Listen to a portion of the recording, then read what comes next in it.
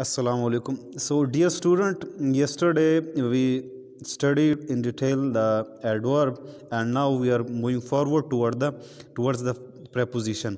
Preposition is the sixth part of speech. So whenever you are going to study anything, if the concepts are clear, you will remember those things for your whole life. But if the concepts are not clear, you have just crammed the definition and all those things which normally the students do. So then you will forget these things very, very soon. It will not stay for too long in your mind. So the thing that I want to tell you, that their concept should be really clear. So today, inshallah, we are going to study the preposition. So first of all, the definition of preposition is: a preposition is a word used before a noun or pronoun to show its relation with another person or thing. We may have another definition of the preposition is: a preposition is a word used to show the relation of a noun or pronoun to some other word in the sentence. So यानी वो अल्फाज जो किसी इसम या इसमें ज़मीर से पहले इसलिए इस्तेमाल किए जाएं कि इनका ताल्लुक़ किसी दूसरी चीज़ या शख्स से ज़ाहिर किया जा सके, प्रेपोजिशन कहलाते हैं। यानी वो अल्फाज जो जुमले में इसम या इसमें ज़मीर से पहले बेसिकली अक्सर जो ना पहले इस्तेमाल किए जाते हैं, और वो जुमले में जो बाकी सेंटेंस होता है उनके साथ उसका ताल्लुक़ बताने के लिए होता है। तो ये चीज़ क्या कहलाती है जी? प्रेपोजिशन कहलाती है। I will give you one example. Place my bag on the table. So the word on is, the word on is telling us about the bag position. यानी अब देख ले इसमें कि इस फ़िक्रे में जो लफ्ज़ ऑन है ये में से पहले इस्तेमाल किए गए, जो हमने पहले बात की थी डेफिनेशन में कि नाउन से ये नाउन के साथ इस्तेमाल हो गया ताकि मेज़ का ताल्लुक़ बैग से ज़ाहिर किया जा सके। इसलिए ऑन इसमें क्या है जी? हर्फ़ जार है। इसको उर्दू में प्रेपोजिशन को हर्फ़ जार कहते हैं। Another example, that they are sitting under the tree. So the word under, in this sentence the word under is the preposition. So you can say that basically the preposition tell us about the the position, or you could say that where that thing is in what condition. Subscribe now and press the bell icon. Never miss an update. And now the forms of preposition. So there are three kinds of preposition: the simple preposition, the double preposition, and the compound preposition. First, the simple preposition. After, at, by, for, from, in, of, another of with double F, on, over, through, till, to, under, up, with.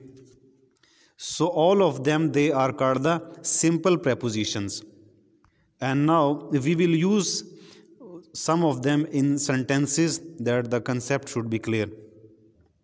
For example, let's have the example of to. So this road leads to Islamabad. So in this sentence, to is the simple preposition. Another example is he is climbing up the wall. So in this sentence, up is the simple preposition. The book is on the table. So in this sentence, on is simple preposition. And now the second form of preposition is double preposition. And the examples of double prepositions are against, among, into, within. So these are all the double prepositions. For example, let's use the word within in a sentence. So then it will be clear to you guys. Do this homework within a week. So in this sentence, within is a double preposition. And the final, type of form of, you can say, the preposition is, and the third one is, this is the last one, the compound preposition. यानी compound preposition वो है, इसमें preposition के साथ इसम, इसमें सिफ्त या मुतलक fail यानी जो एडवर्ब है वो हम मिलाकर करते हैं इसमें. For example across behind, above, about, before, beneath, beside, between, beyond, but.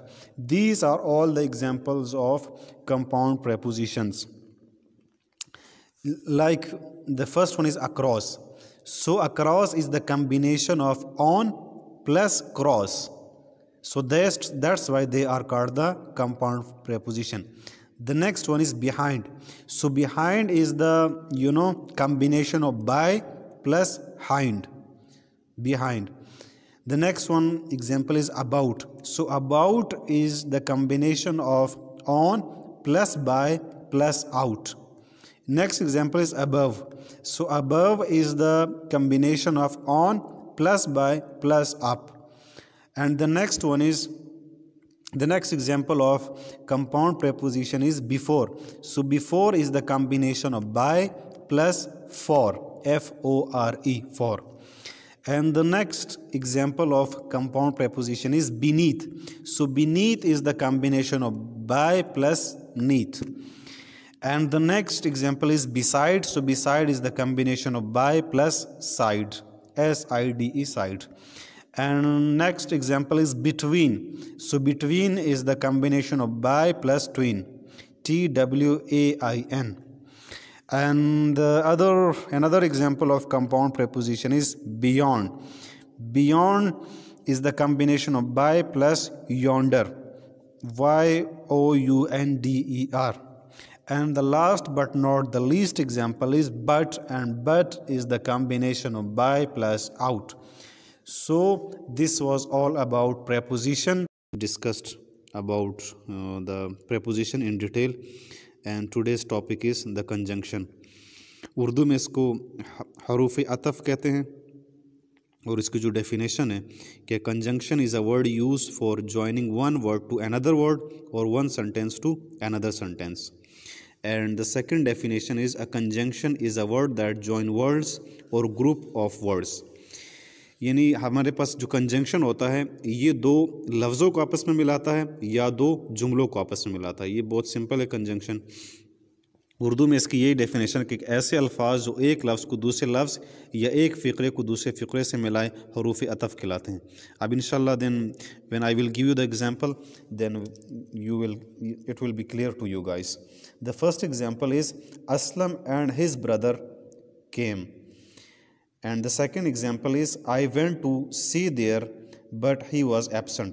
अब पहले फ़िक्रे में and दो अल्फाज असलम और ब्रदर को, his brother को आपस में मिला रहे हैं, और जो दूसरा फ़िक्रा है कि I want to see there but he was absent. तो इस दूसरे फ़िक्रे में बट जो है जो कि कंजंक्शन है, दो फ़िक्रों को आई वेंट देयर और ही वॉज एब्सेंट को आपस में क्या कर रहा है, मिला रहा है. तो ये जो अल्फाज है इन दो जुमलों में and but, these are called the conjunction because in the first sentence Aslam and his brother they are two words and they are connected by the word and, so that's why they are called the conjunction. And in the next example, I went to see there but he was absent. So in this sentence, I went to see there, this is one sentence, and the other sentence is he was absent. So these two sentences are connected by the word but. Some more examples. Bring your lunch and $1. So in another example is you must pass every subject and maintain a good average. So you must pass every subject is one sentence, maintain a good average is another sentence. So these two sentences are connected by the word and the first sentence also was connected by the word and. So the basic work of conjunction is just to join words or to join sentences. And now there are few types of the conjunction. Basically there are two classes of conjunction. You can say there are two types of conjunction or two kinds of conjunction. The first one is the coordinating conjunction and the second one is subordinating conjunctions. So now going to the first type of the conjunction, the first one is the coordinating conjunction. So the coordinating conjunction is they join, the definition is they join sentences of coordinate mean of equal rank, यानी वो हरूफ अतफ जो दो हम रुतबा फ़िक्रों को आपस में मिलाएं। यानी दो ऐसे जो है ना कोऑर्डिनेट सेंटेंसेस को आपस में मिलाएंगे, यानी जो कोऑर्डिनेट कंजंक्शन है ये दो जुमलों को, ऐसे सेंटेंसेस को आपस में मिलाता है जो कोऑर्डिनेट हो, यानी इक्वल रैंक के हो, दोनों क्या हो, बराबर के हो। For example, he came here and meet me.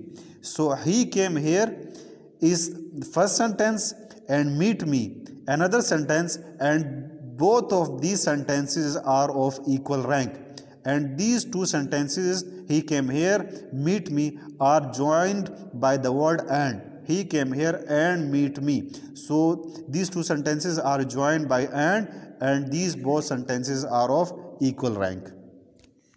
Another example of the coordinate conjunctions is he came to see me, but I was not at home. So he came to see me is one sentence, one coordinate, and I was not at home, another one, and these two sentences are both of equal rank and are joined by the word but. So I think so it is much clear now. He came to see me, but I was not at home. He came to see me is one, one coordinate, and the other one sentence, and the other sentence is I was not at home is another sentence, and these two sentences are of equal rank joined by the word but. So this was about the coordinating conjunction, and the examples of coordinating conjunctions are and, both, also, as well as, otherwise, but, still, yet, however, while, therefore, and then. The next type is subordinating conjunctions. So the subordinating conjunction is they join a subordinate. In the first one, which was coordinate, so there they join coordinate conjunction, but in subordinate conjunction they join a subordinate or dependent clause to a principal clause of higher rank.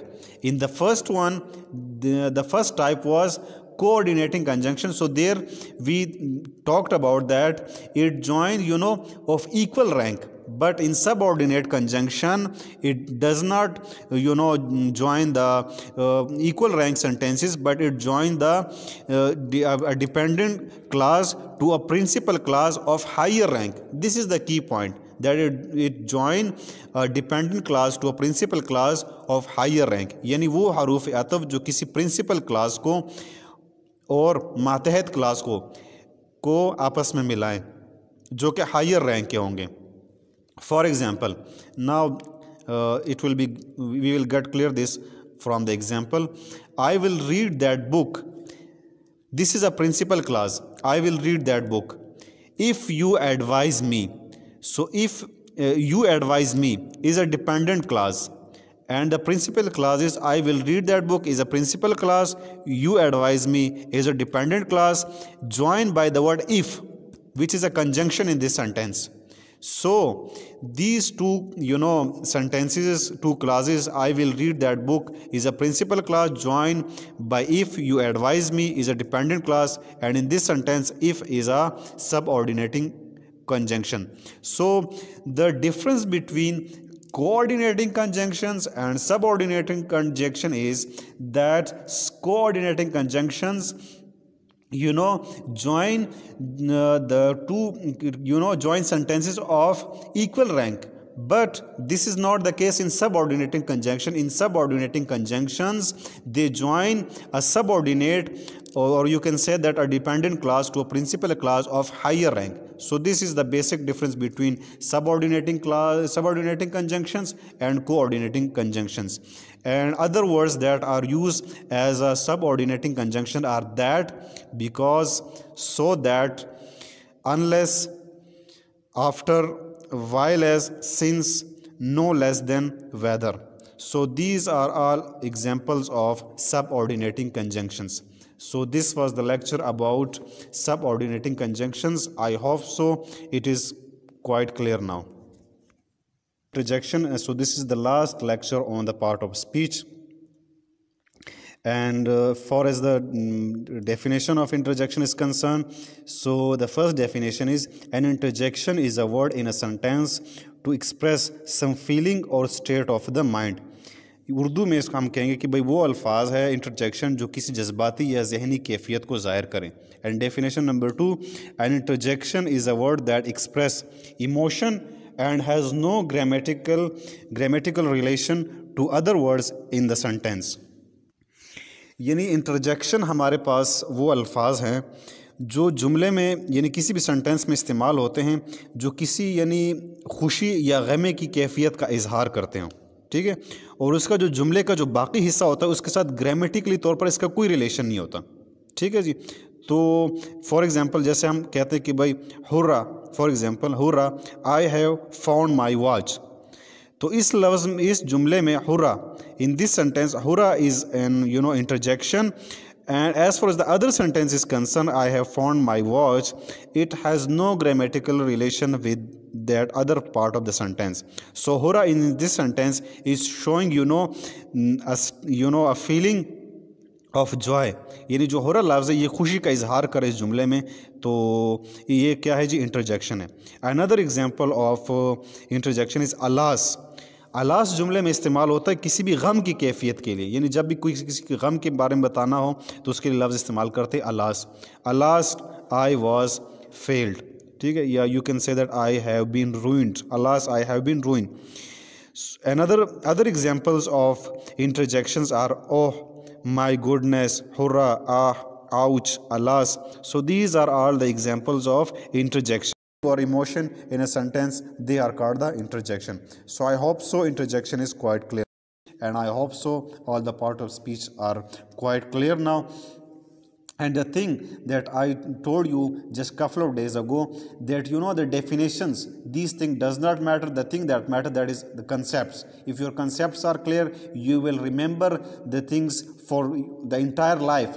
But if the concepts are not clear, you have just crammed the definitions, so then you may forget these things just after a few months. So try to, whenever you are going to study anything, try to clear your concepts. That is the basic thing. So this was for today. Till then,